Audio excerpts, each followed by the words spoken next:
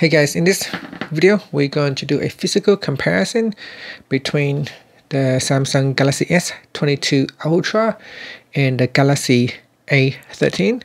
Now both this device, one is the high end and one is the low end, and in terms of physicals we just want to compare just the physical and not the spec of the device. Now I'm going to place the Galaxy A13 on top of the Galaxy S22 Ultra, and at the moment when looking at this, they are both have the same height, almost the same height. The A13 seems to be a little bit more higher, maybe just 1 millimeter higher when we are looking at this one. So you can see here it is around 1 millimeter higher, not much but just a tiny bit higher, and it has almost the same width as the Galaxy S22 Ultra. When holding it hand by hand, this one here, the Galaxy S22 Ultra, is slightly a little bit heavier, but it feels like it's also thinner to hold. It's heavier. I feel like there's more build to it. It has a higher quality build than the Galaxy A13. Everything on the Galaxy S22 Ultra feel like there is a metal. Has a metallic frame built around, whereas on the A13 everything feel like fluffy. A lot of plastic built into this on the outer and the back case. And at the top here there is a notch. On the A13 there is a small notch right here, a drop down notch, and on the S22 Ultra it just have a small camera cutout, but there's no notch going down. In terms of buttons, there are no buttons on both devices. It has a built-in software navigation bar at the bottom. You get the recent, the home, and the back key. And if you go to the side, there is a SIM tray on the side here. On the A13, there is a SIM tray right here, so we can eject the SIM tray. Okay, so I'm just going to eject the SIM tray on the A13.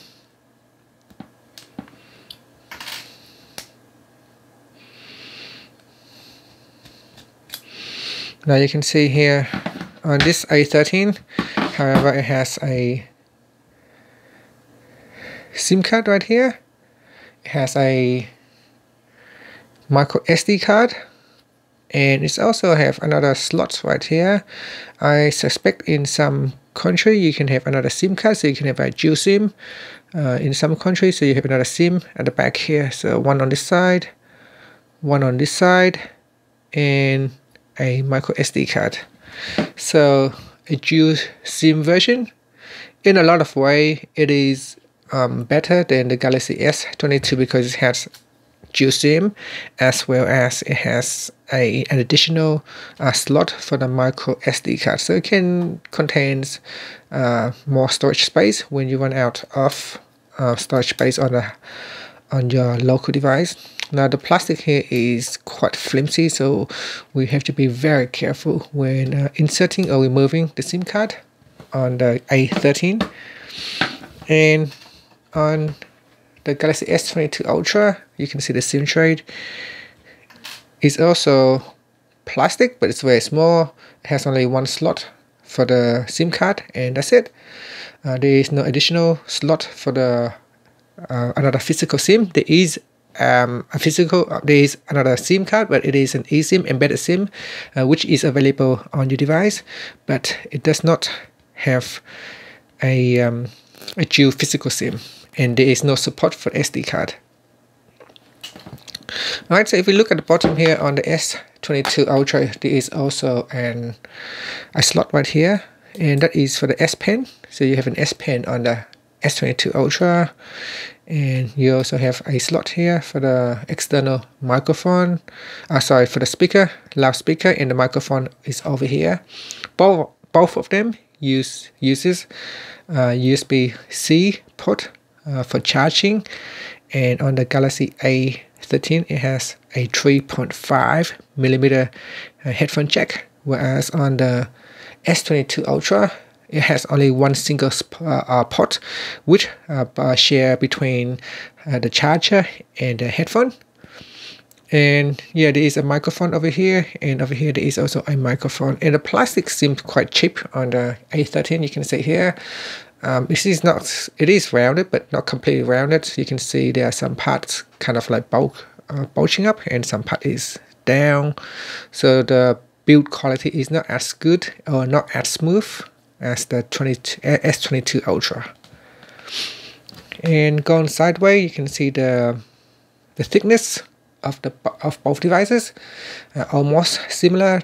I feel that the Galaxy A13 is slightly a little bit thicker, and on the Galaxy S22 Ultra, the screen has an edge curve that goes all the way to the side, whereas on the Galaxy A13 right here, the screen actually goes to just around here. It is not a flat an edge, flat edge curve, so it does not curve all the way to the edge, whereas on the Galaxy S22 Ultra, the screen actually go all the way to the edge on the curve right here. So that is another difference. If we go to the back, there is a camera compartment on the left hand side at the top, and we also have different camera lens. It is quite larger. The Galaxy S22 has a larger camera lens than the Galaxy A13, and also this might seem like a big camera lens. It is in fact just the outer case, and if you look closely at the camera lens, you can see that the camera lens is actually quite small. It's just the black covering the lens. It's not the actual camera. The camera is actually just really this one right here, and here is just the covering, whereas on the Galaxy S22 Ultra, you can see the camera lens is actually quite large, and there is also a tele zoom on here as well, and additional camera lens and sensors. So that is the camera compartment on the Galaxy S22 Ultra and Galaxy A13. Okay, now if we move down to the bottom, both of them have the Samsung logo near the bottom here, and at the top they both have a microphone. On the left hand side, there is another microphone here at the top, and on the left hand side there is a SIM tray on the Galaxy A13, whereas S22 Ultra has a SIM tray at the bottom. And that's it. So that is a physical comparison. If you want to buy the phone, and if you're looking to upgrade from A13 to the Galaxy S22 Ultra, it is definitely a big difference, not just only in terms of the looks, but also the internal specifications. There is quite a lot. Even when pressing on the side button here, the button feels very cheap. It doesn't respond as well as the Galaxy S22 Ultra. The button makes a very loud clicking noise, and everything feels so plastic on the Galaxy A13. Okay, so you're probably wondering what about the performance between the two devices. So if I open up the phone application, you can see the screen on the Galaxy S22 Ultra is very sharp, and on the Galaxy A13 you can see it, but it's not as sharp, and the screen is not as bright. It is kind of dim and not very bright compared to the Galaxy S22 Ultra. Now I'm going to open up. You can see my internet already open, my Safari already open on the Galaxy S22 Ultra, whereas the A13, it takes some time to open up the app. And if I say open up another app in here, so let's say if we want to open up gallery, it does take some time to open up apps on the Galaxy S22 Ultra. So on the A13 and the Galaxy S22 Ultra is a lot faster. So let's open up an app, say Facebook. If I can locate Facebook on my S22 Ultra, not sure if I have it. I can do a search, Facebook. Maybe it's not available on my S22 Ultra, but let's have a look at it. So if I open it up,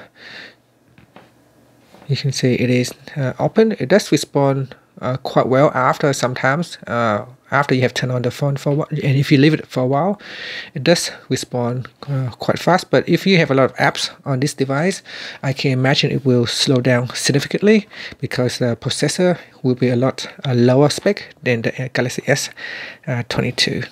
And if I take a photo here,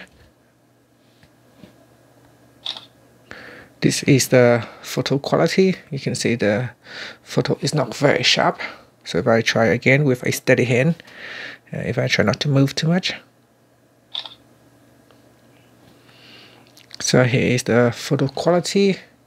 And if I use the camera and take the same photo over here.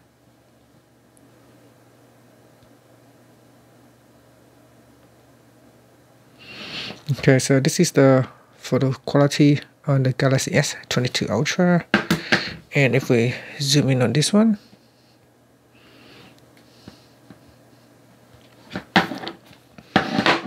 okay, so that's the photo quality. If I zoom in, it's actually both not bad.